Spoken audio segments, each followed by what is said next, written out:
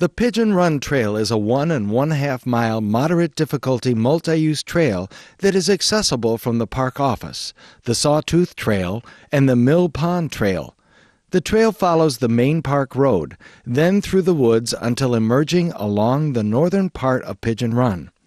Some parts of this trail are steep and may be challenging for horses and bikes, earning this trail a moderate difficulty rating. The stream, known as Pigeon Run, was named for the many passenger pigeons that once inhabited the area but are now extinct.